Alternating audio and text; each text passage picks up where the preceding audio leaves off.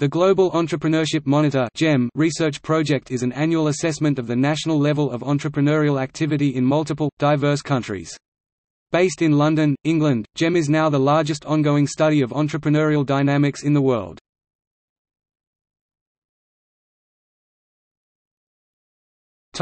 Contents. The main indicator used is called Total Early Stage Entrepreneurial Activity, which assess the % of working-age population both about to start an entrepreneurial activity, and that have started one from a maximum of 3 years and a half.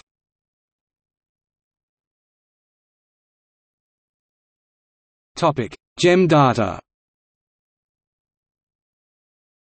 The data used for the GEM is collected from two large surveys, the Adult Population Survey and the National Expert Survey (NES).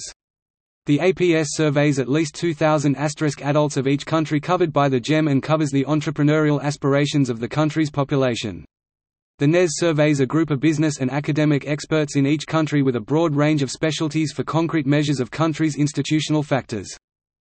Each year, the GEM assembles the survey of a minimum of 2,000 adults and at least 36 experts from a country of interest into an annual report.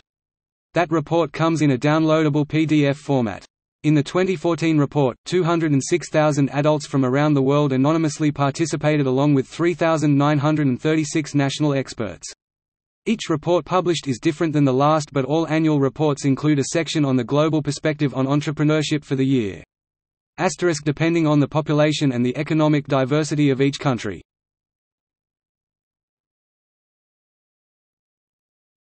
The GEM model.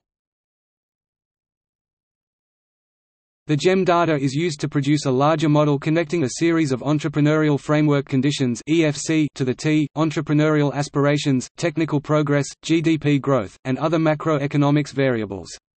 The EFCs reflect institutional factors with theoretic connections to entrepreneurship and are produced using data from the NES.